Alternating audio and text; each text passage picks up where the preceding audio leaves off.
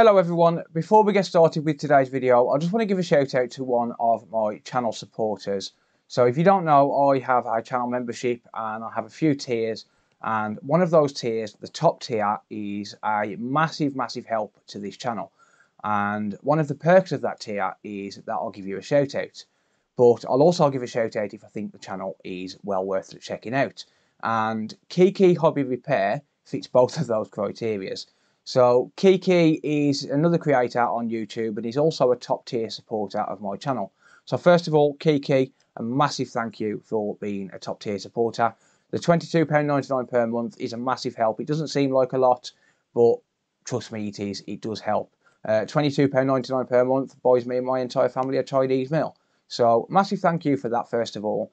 And to everyone else, if you could head over to his channel and check out some of his stuff. He does a lot of the similar stuff that I do, such as Nintendo Switch repairs. He does a lot of DIY projects and things like that. And the content that he has produced is really good. And I really do think you should go and check him out. Genuinely, I enjoy his stuff. I do watch whenever I can. I mean, I'm a busy guy. I don't get to watch them all, but I've watched quite a few of his videos, and the stuff I've seen is really good. And one thing that he's got that I haven't, a clean workbench. I cannot keep my workbench clean. He can. So definitely worth checking him out for that. So Kiki, massive thank you once again, and to all of the other channel members as well who support this channel, and to everyone just for watching. A big thank you. But I'll leave a link down in the video description to Kiki's channel. I'll just give you a little bit of a view of some of his stuff. So he's got some Nintendo Switch repair stuff. He's got some DIY microscope light projects. This was really good. I really enjoyed this video. Definitely go check that out. He does a lot of Nintendo Switch stuff, so if you're into that kind of stuff, please go and check him out, give him a follow. He's only got 70 subscribers as of filming this. I'm about to upload this video right now, so if we could see him on a few hundred subscribers by tomorrow, I mean it's Tuesday right now, Tuesday the 13th of July. If we could see him on a couple of hundred subscribers by tomorrow, give him that little bit of a boost, that would be absolutely fantastic. But a big thank you once again to all of the channel supporters.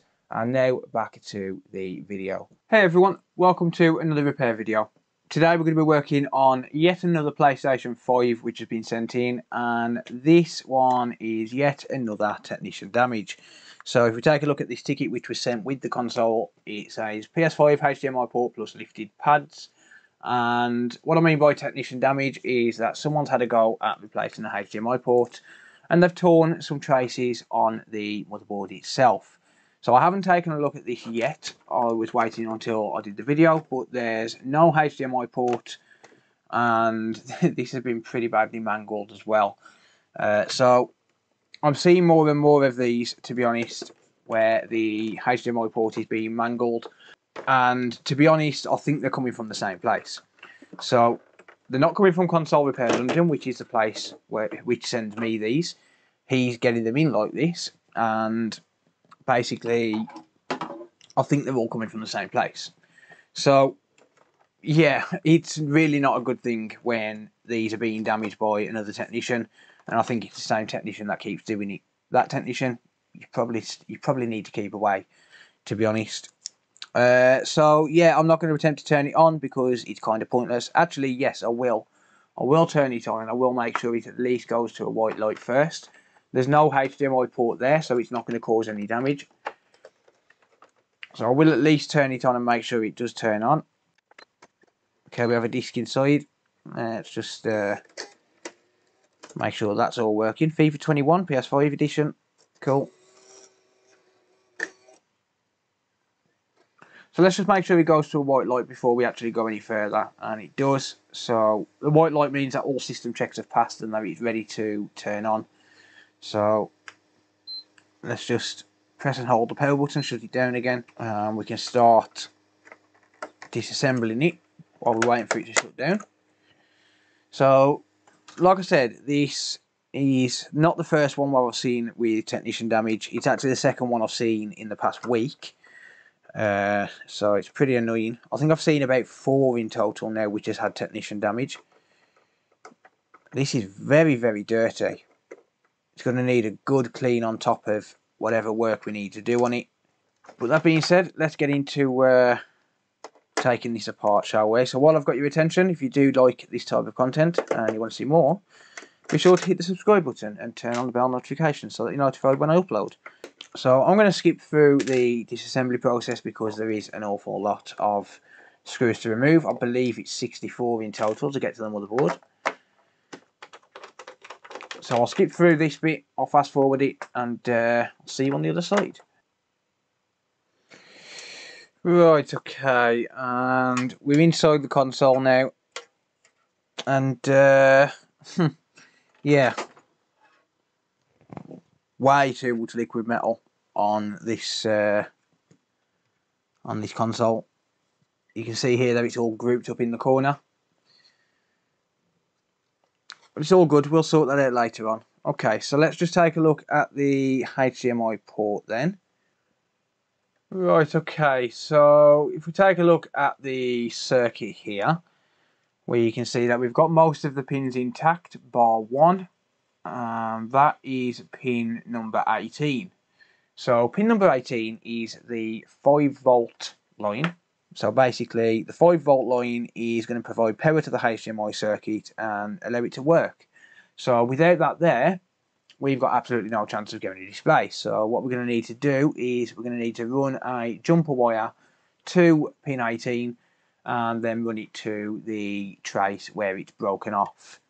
So it should be a relatively straightforward job, or if you've got any experience with trace repair, it should be. And the PlayStation 5 ports have actually come down massively in price over the past couple of weeks or so. So if we take a look at these ports here, this is a brand new port for the PS5, and there's two different types of port available. Let me just bring over my little tub of spare bits, or rather replacement parts. So this is where I keep all of my parts, in this tub.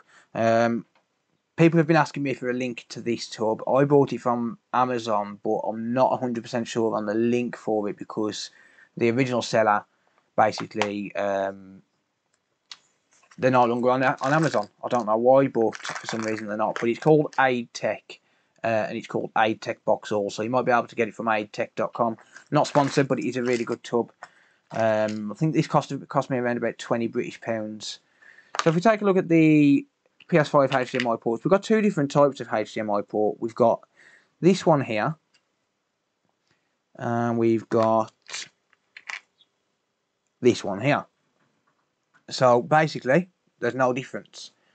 There is a number on the right-hand side one, which you can just about see in the reflection there. There's a number on that one, there isn't on that one. So you'll find both of these on AliExpress, and there's absolutely no difference on the port at all.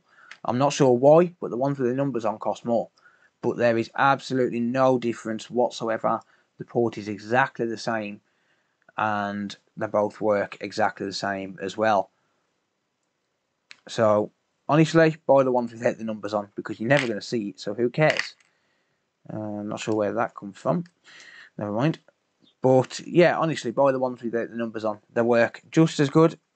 They are exactly the same port,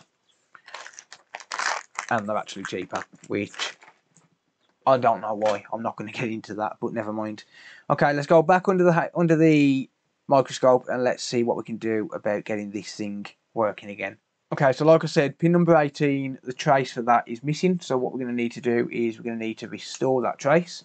Well, first of all, what I want to do is just clean up this area and basically prepare it for a new port. So first things first, I'm going to add some flux, because we're going to need flux to help us to solder. And then I'm going to replace the solder that's on these pads here with some fresh leaded solder.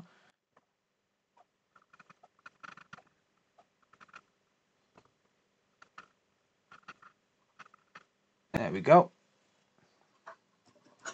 And then what I can do is just drop a new port on.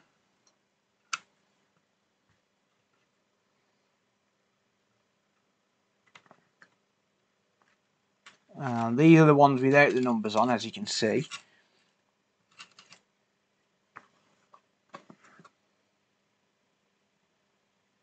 And it's a perfect fit. So absolutely perfect fit there. Okay, so now that the pads are tinned, I'm going to take a brand new HDMI port. So the ones I'm using, the ones I'm using here are the ones without the numbers on. I'm just going to pop that in there. What I'm going to do is I'm going to get this lined up by using some hot air from above. Let's add some flux.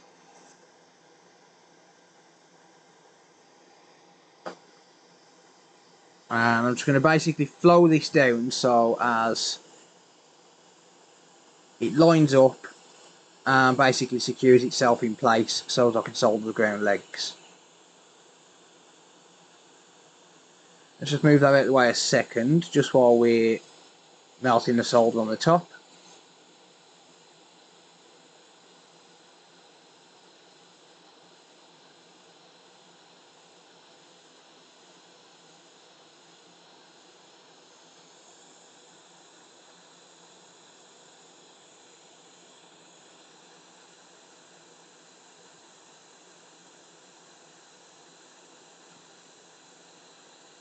Okay, I'm going to press down on that to sit it down in place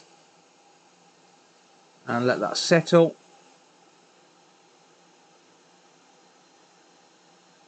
And that should be lined up nicely. Let's have a look.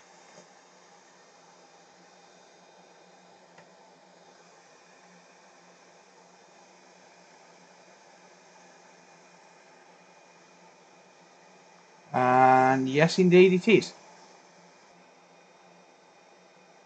So looking at that on an angle there, you can see it is nicely lined up. So all we need to do now is just secure those pins in and we should be good. So I seem to have lost the 0.1 microfarad capacitor. That thing always blows off. I'm not going to lie, that thing literally always blows off. It's really annoying, to be honest. But it's not actually needed. It's a 0.1 microfarad capacitor and it's genuinely not needed for functionality and it won't affect the display at all. So I've actually been asked that a couple of times now by people who've lost that capacitor, and every time I tell them a 0.1 microfarad smoothing capacitor isn't going to affect the console in the slightest.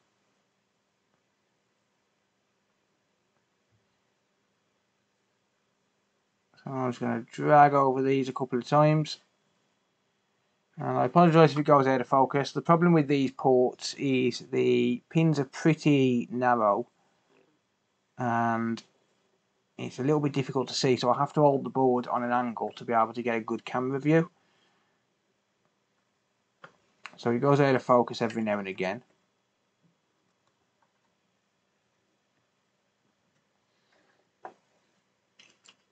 Okay, so I'm just going to wick away this little blob of solder.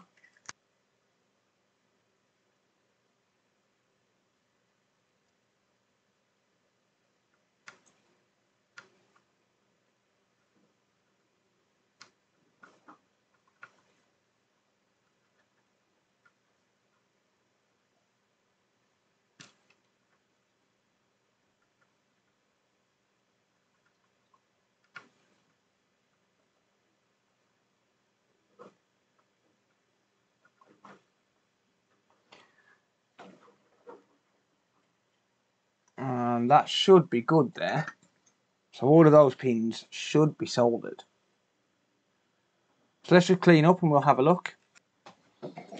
So I'll use some isopropyl alcohol and a toothbrush just to give it a good scrub. Okay, and now I'm going to give these pins the good old nudge test just to see if they're all soldered. We've got pin number 19, that's good. And then pin number 18 is missing, so we'll be working from pin 17. And let's just dry this off first, actually, just so I can see a little bit better. So a bit of hot air just to dry off the isopropyl alcohol.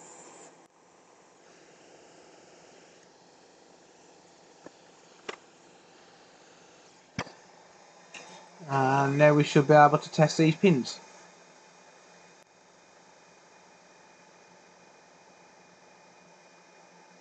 Good. So pin number 18 is obviously missing, so we're going to restore that trace. So what I'm going to do is I'm just going to scrape back a bit of the trace using a blade.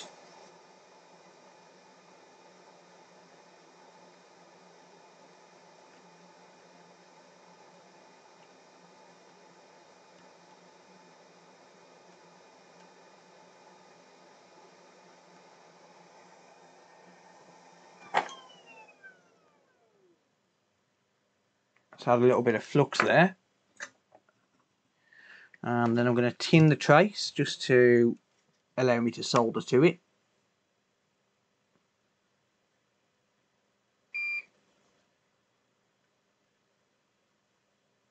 There we go.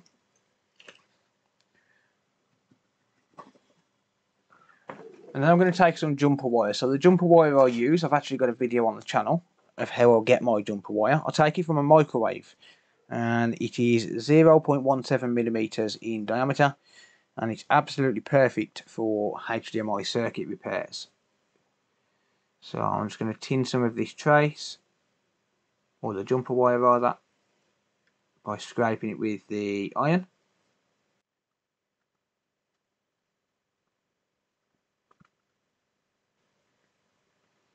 Just tack it down there, so that's not actually soldered, but I did want to tack it down first. Add some more flux, and now I can hold it with the tweezers so as I can get a better joint on it.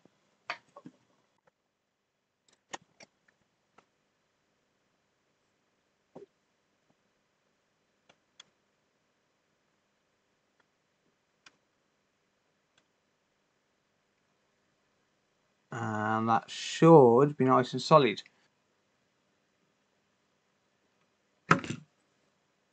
Just trim that away using a blade.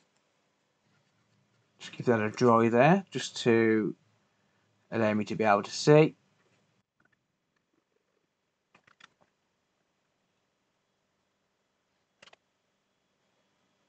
And yep. Oh, damn it. I broke it off. Well, that kind of thing is going to happen.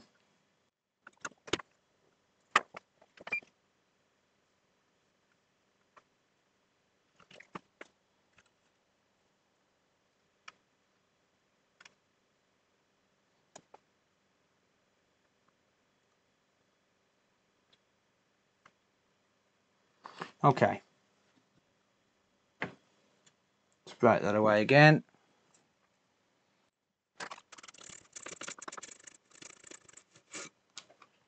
Okay, we might have a bridge between pins 17 and 18 there.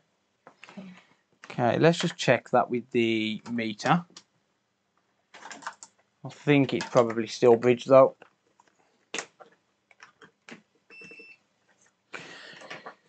So I've got the multimeter into continuity mode. And let's go ground. Yep. So we're going to bridge to ground. So pin number 17 is ground. And that is bridged to ground.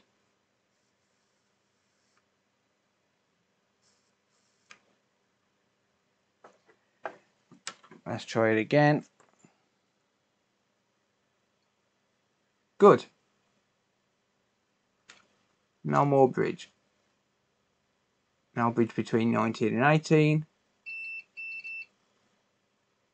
Excellent.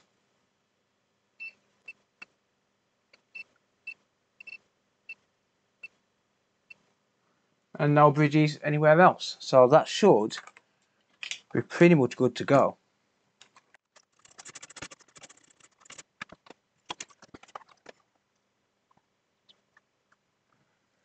So over the other side then, I'm just going to finish soldering these ground legs. There was a bit of solder still inside those holes by the look of it, which is pushed through. Absolutely fine.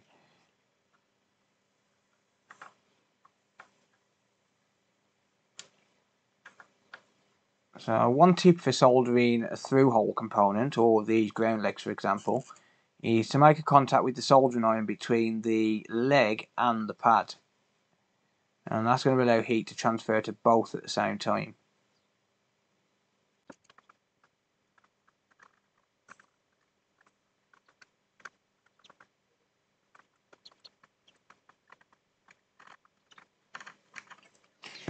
A little bit too much solder there. Whoops.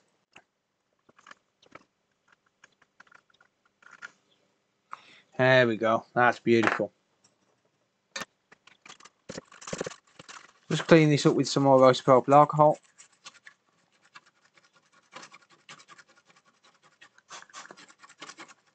And done. Good to go. Or at least we should be good to go. Alright, so lastly, one thing I always do whenever I do a HDMI port of any kind, or any port for that matter, is just clean out the inside of the port. So I use a bit of isopropyl alcohol, just spray it into the port and just give it a little scrub. Just try and get any flux that might be in there.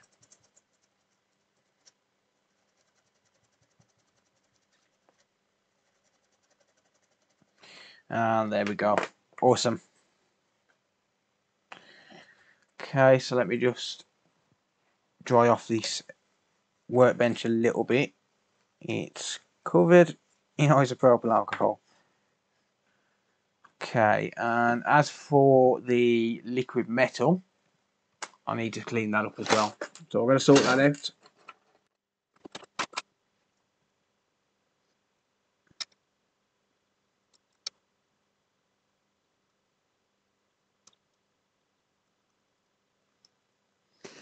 Okay, this liquid metal I am going to have to clean off and get rid of.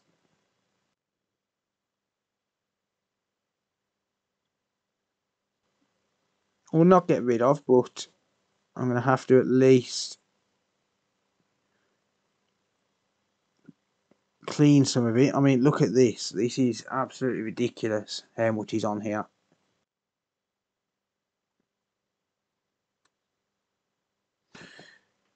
That was a lot of liquid metal. So I've got rid of a good amount of that. So what I need to do now is just spread this out. That's not spreading. I think it may be contaminated.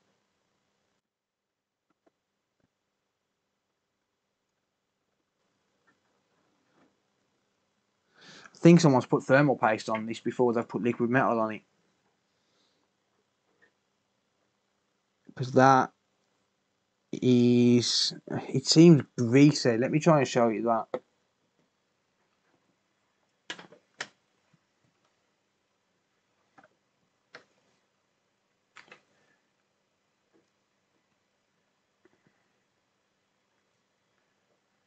So here's the liquid metal.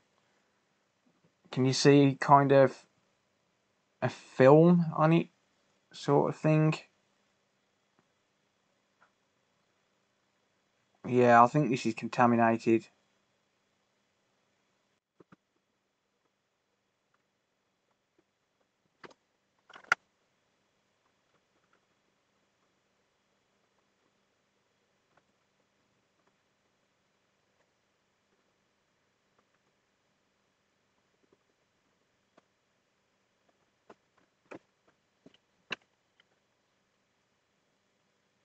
Oh yeah, that's definitely got something else on it other than liquid metal.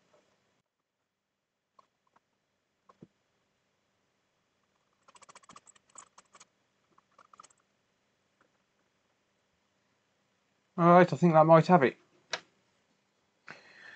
Okay, so the liquid metal has been respread what I can only imagine has been sufficiently. But yeah, let's get this back together. Let's test it out and see if we've done a good job or not.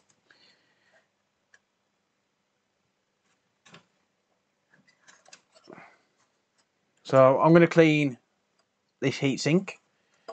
That is very, very dusty.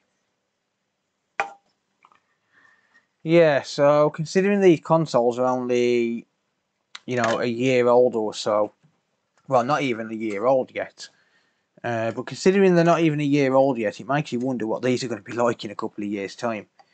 The ones that don't get opened up. It does make you wonder. Okay, so I'm going to put this back together just enough to give it a test. because I don't want to be putting the best part of 70 screws in until I've tested it. That is for certain. I do still need to get everything screwed down and lined up. So it's not going to line up perfectly because nothing's screwed down. But that I don't care about as long as I can see it working.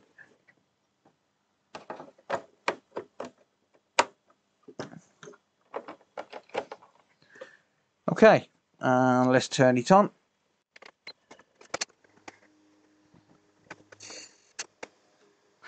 Okay, we have a white light. Switch over to the capture card. Yes, we have a display. Fantastic. That is absolutely fantastic. Okay, and that is working.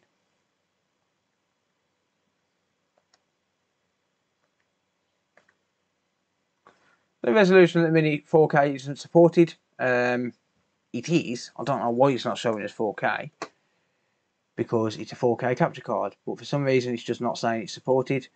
That's the cam link. That's nothing to do with. Oh, actually, hang on a minute. Right, so I've set this to automatic now, but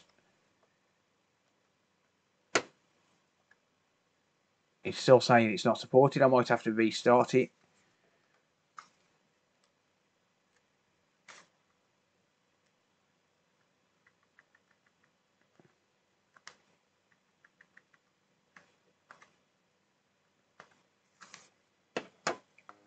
Okay, and let's go back to screen and video. For some reason, it's not picking up 4K on my capture card, but the capture card's always playing up like that, so I really don't know. Unfortunately, I can't test that till I get in the house, but I'm pretty certain 4K will work absolutely fine. Right, so that is going to be it for this video. So let's just summarise on this then. All I've got to do with this now basically is just put it back together, which, to be honest, watching someone put 60 odd screws back in, not really fun, is it? But let's just summarise on this one then. So this was sent in because it had a damaged pad, or it just said lifted pads. I didn't actually know how many was lifted until I actually got in there. It turns out it was just one. So pin number 18, which is the 5-volt line. So without that line, then no power can get to the HDMI circuit, and it won't be able to recognise that a HDMI has been plugged in. But by restoring that one trace and installing a new HDMI port, we've managed to get this console working again. Yes, I haven't been able to test 4K because my capture card keeps playing up. It's something about the Elgato capture cards. I just don't know why, but it's just not working on the USB capture cards. It's a little bit weird. I'm sure I'll figure it out, but I will test 4K when it gets into the house once it's back off the bench, and I'm sure it'll work absolutely fine. But unfortunately, whoever looked at this last, I don't know whether it was an amateur or whether it was someone who was supposed to be a professional, but someone damaged one of the traces and therefore it ended up on my bench. But that's going to be for this video. Thank you very much for watching. If you do have any comments or questions, leave them down in the comment section down below. I will always do my best to answer. If you want to organise your own repair, you can do so by getting in touch using the email address in the video description, and I'll give you a custom quote based on your problem. If you want to support the channel, if you do like what I do, you can become a channel sponsor by using the join button just below the video, or you can become a Patreon supporter as well, and all channel sponsors and Patreon supporters get early access to these videos, or you can just click on subscribe, watch another video and help out the channel that way. But that's going to be for this video. Thank you very much for watching, and until next time, I'll see you later. Bye for now.